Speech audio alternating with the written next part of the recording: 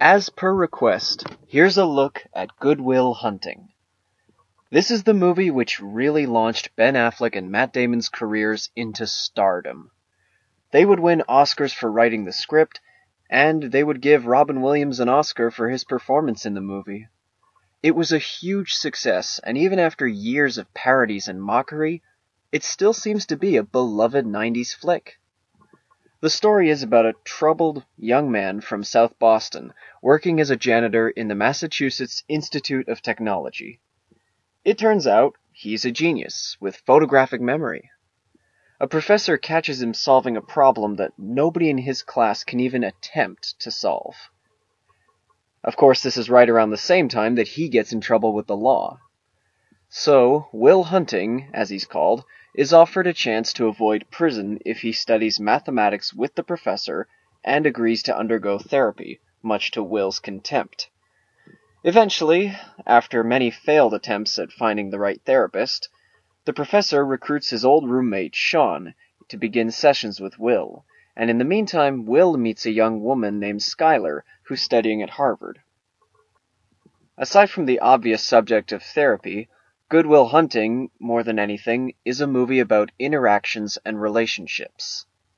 And it features some of the best screenwriting I've ever come across in a movie. I've watched and rewatched individual scenes from this movie for almost half my life. The scenes between Sean and Will are the strongest ones in my opinion.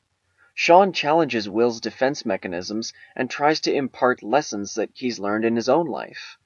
The advice still holds up after all this time since the film's release, and the performances from Damon and Williams are spot on. The relationship between Will and Steller also gives a lot of insight into both characters. Steller and Will can both relate to a lack of parental figures in their lives, but when Will feels himself drawing closer and closer to Steller, his defense mechanisms kick in harder and harder. Their chemistry never feels forced, and the emotions seem almost painfully real. I also really liked Stellan Skarsgård as the professor. What works about the professor, in my opinion anyway, is that he could have just been a self-serving villain. And while the movie does seem to portray him far more negatively than the rest, he's far more complex than that. He's a man with a narrow view of what success means, and he's arrogant, but his actions are the ones which lead to the story moving forward. He's the one who brings Sean and Will together, and for all his disagreements with Sean, he never stops being his friend. It also devastates him to see Will have all this potential and genius while never wanting to do anything with it. The same can be said for Ben Affleck's character. Chucky is Will's best friend, working construction in Southie. For most of the film, he's relegated to comic relief that sadly serves as the least memorable parts of the film. But late in the movie, he has a one-on-one scene with Will where he tells Will exactly what he needs to hear. It's still one of my favorite Ben Affleck moments in film. In short, Good Will Hunting is a classic.